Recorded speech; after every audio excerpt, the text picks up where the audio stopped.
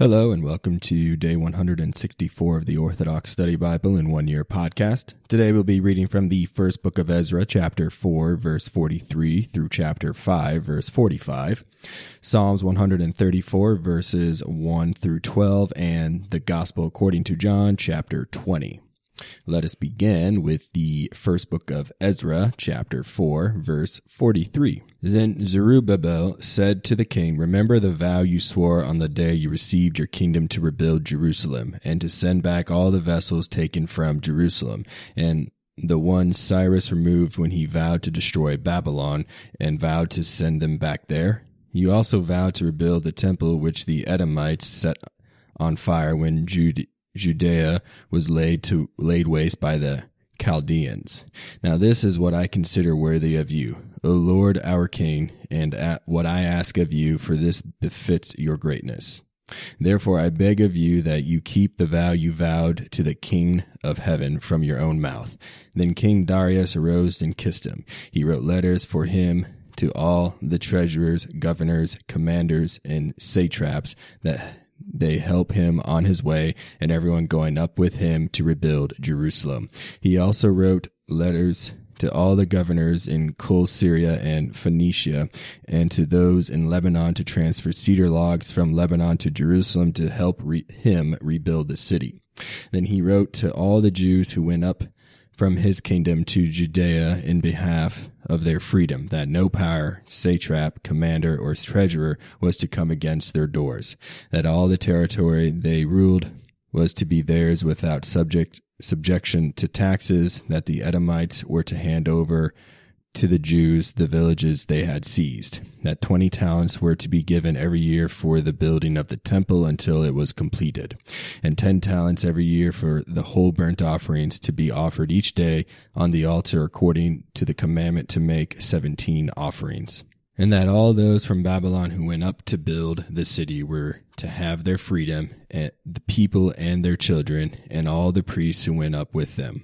He also wrote that they were to pay the expenses for the priestly vestments in which they served. He likewise wrote that they were to pay the Levites' expenses until the temple was completed and Jerusalem rebuilt. Also, for all who guarded the city, he wrote that they were to be given lands and wages. Then he sent forth from Babylon all the vessels Cyrus had removed, and everything Cyrus said to do, he also commanded to be done. And he sent them forth to Jerusalem. Now when the young man went out, he lifted his face to heaven toward Jerusalem and blessed the King of heaven, saying, "The victory and the wisdom are from you, the glory is yours, and I am your servant. Blessed are you who granted me wisdom, and I give thanks to you, O Lord of our fathers." So he took the letters and went to Babylon and reported everything to all his brothers. They, too, blessed the God of their fathers because he had granted them freedom and release from captivity, to go up and rebuild Jerusalem and the temple called by his name. Then they feasted with music and gladness for 7 days. First book of Ezra, chapter 5. After this, the heads of the paternal houses were chosen according to their tribes to go up, along with their wives, sons, and daughters, and their male and female servants, and their cattle. Darius also sent along 1,000 cavalry with them, to bring them back to Jerusalem in peace and with the music of drums and flutes. All their kindred were dancing, for Darius arranged for them to go up with them as well. These are the names of the men who were the governors and who went up according to their paternal houses in the tribes. The priests, the sons of Phinehas, the son of Aaron, Jeshua, the son of Jozadak, the son of Sariah, and Joachim, the son of Zerubbabel, the sons of Shealtiel of the house of David, from the family of Phares of the tribe of Judah. Zerubbabel was the one who spoke wise words before Darius, the king of the Persians, in the 2nd year of his reign, in the month of Nisan, the 1st month. They are the ones from Judea who went up from their sojourn in captivity, and whom Nebuchadnezzar, the king of Babylon, resettled in Babylon. They returned to Jerusalem and the rest of Judea, each to his own city. They came with Zerubbabel, Jeshua, Nehemiah, Azariah, Rahamiah, Nahemani, Mordecai, Bilshan, Mizpereth, Bigvaiah, Hehum, and Bahna, their leaders. The number of those from the nation, including their leaders, were the sons of Parosh, 2,172. The sons of Shephatiah, 472. The sons of Ara, 756. The sons of Pahath Moab, of the sons of Jeshua and Joab, 2,812. The sons of Elam, 1,254. The sons of Zattu, 945. The sons of Chorbi, 705. The sons of Bani, 648. The sons of Bebiah, 623. The sons of Azgad, 1,322. The sons of Adonikam, 667. The sons of Bigvaiah, 2,066. The sons of Aden, 454. The sons of Ater of Hezekiah, 92. The sons of Kilan and Aztas, 67. The sons of Azzaru, 432. The sons of Anias, 101. The sons of Aram and the sons of Beziah, 323. The sons of Hariph, 112. The sons of Beteris, 3,005. The sons of Beth-Loman, 123. Those from Netophah were 55. Those from Anatoth, 158. Those from Beth Azmaveth, 42.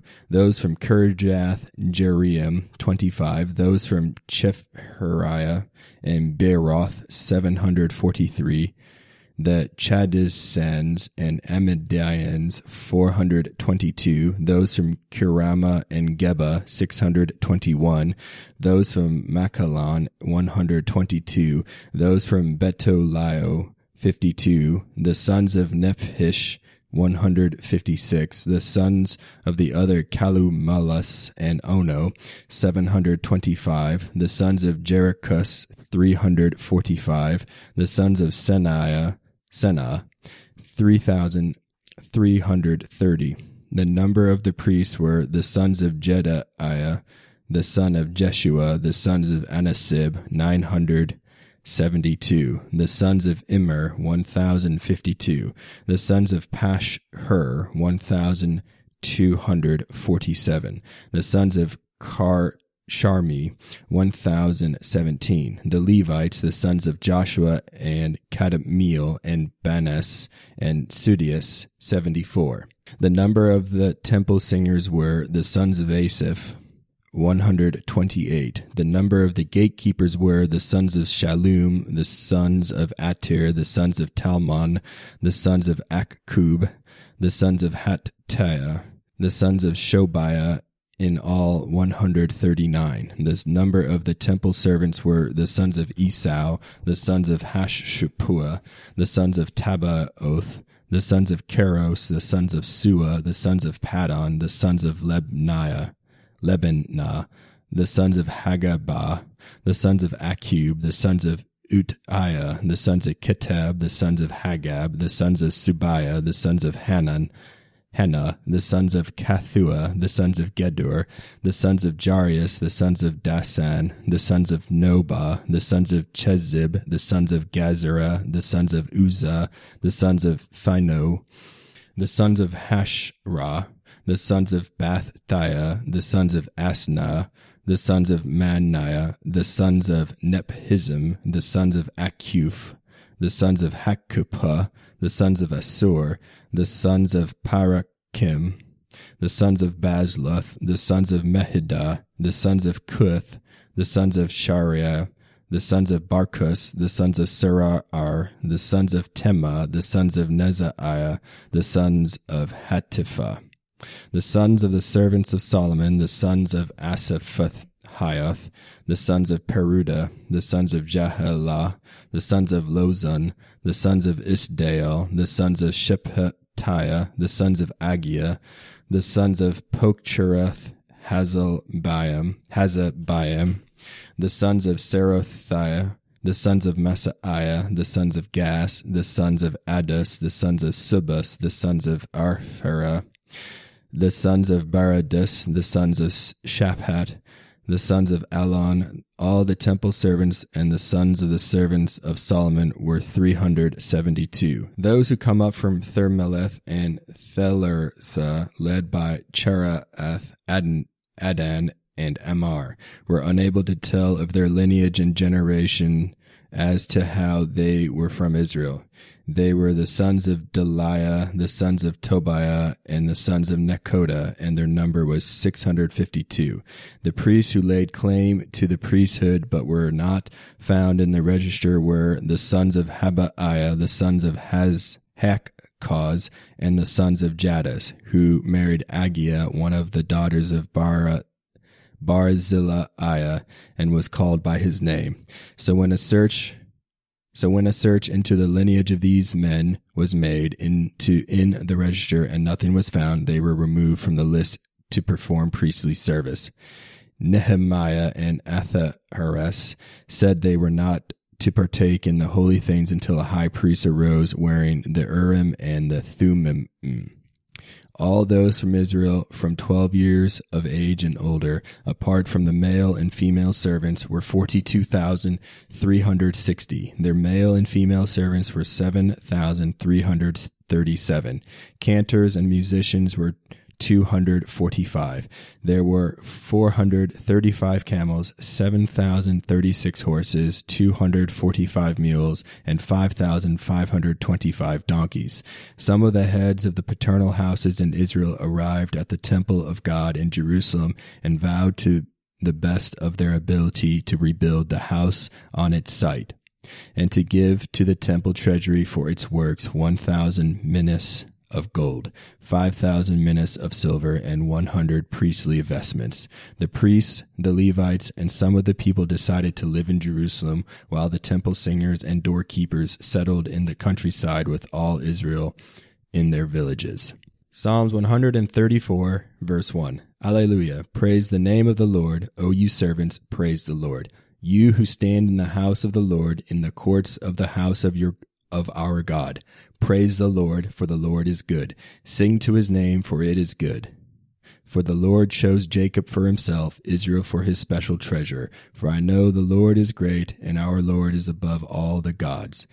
All things whatsoever the Lord willed, he did in heaven and on the earth, in the seas and in all deep places, bringing clouds from the furthest part of the earth. He made lightning for the rain, bringing winds from his storehouses. He struck the firstborn of Egypt from man to cattle. He sent forth signs and wonders in your midst, O Egypt, among Pharaoh and all his servants. He struck many nations and destroyed mighty kings, Sihon, king of the Amorites, and Og, king of Bashan, and all the kingdoms of Canaan.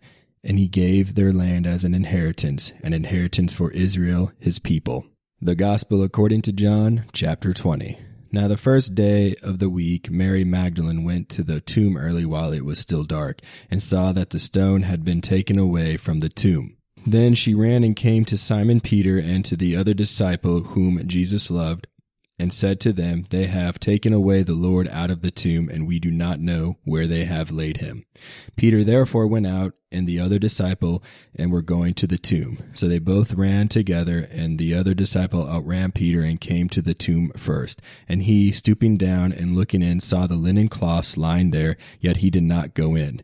Then Simon Peter came, following him, and went into the tomb, and he saw the linen cloths lying there, and the handkerchief that had been around his head, not lying with the linen cloths, but folded together in a place by itself. Then the other disciple who came to the tomb first went in also, and he saw and believed, for as yet they did not know the scripture that he must rise again from the dead. Then the disciples went away again to their own homes. But Mary stood outside by the tomb weeping, and as she wept, she stooped down and looked into the tomb. And she saw two angels in white sitting, one at the head and the other at the feet, where the body of Jesus had lain. Then they said to her, Women, why are you weeping? She said to them, Because they have taken away my Lord, and I do not know where they have laid him. Now when she had said this, she turned around and saw Jesus standing there and did not know that it was Jesus. Jesus said to her, "Woman, why are you weeping? Whom are you seeking?" She, supposing him to be the gardener, said to him, "Sir, if you have carried him away, tell me where you have laid him, and I will take him away." Jesus said to her, "Mary." She turned and said to him, "Rabboni," which is to say, Teacher. Jesus said to her, "Do not cling to me, for I have not yet ascended to my Father, but go to my brethren and say to them, I am ascending to my Father and your Father, and to my God and your God." Mary Magdalene came and told the disciples that she had seen the Lord and that he had spoken these things to her. Then the same day at even, being the first day of the week, when the doors were shut, where the disciples were assembled for fear of the Jews, Jesus came and stood in the midst and said to them, "Peace be with you." When he had said this, he showed them his hands and his side. Then the disciples were glad when they saw the Lord. So Jesus said to them again, "Peace to you. As the Father has sent me, I also send you." And when he had said this, he breathed on them and said to them, "Receive the Holy Spirit. If you forgive the sins of any, they are forgiven them. If you retain the sins of any, they are retained." Now Thomas, called the twin, one of the 12, was not with them when Jesus came. The other disciples therefore said to him, "We have seen the Lord." So he said to them, "Unless I see in his hands the prints of the nails, and put my finger into the print of the nails, and put my hand into his side, I will not believe." And after 8 days his disciples were again inside, and Thomas with them. Jesus came, the doors being shut, and stood in the midst, and said, "Peace to you." Then he said to Thomas, "Reach your finger here, and look at my hands, and reach your hand here, and put it into my side. Do not be unbelieving, but believing." And Thomas answered and said to him, "My Lord and my God." Jesus said to him, "Thomas, because you have seen me, you have believed. Blessed are those who have not seen me, and yet have believed." And truly Jesus did many other signs in the presence of his disciples, which are not written in this book. But these are written that you may believe that Jesus is the Christ, the Son of God, and that believing you may have life in his name. Thank you for joining me on day 164 of the Orthodox Study Bible in 1 Year podcast. And as I've had in previous days and episodes, please forgive me if I did pronounce the Old Testament nouns incorrectly. So please forgive me and tune in next time for day 165.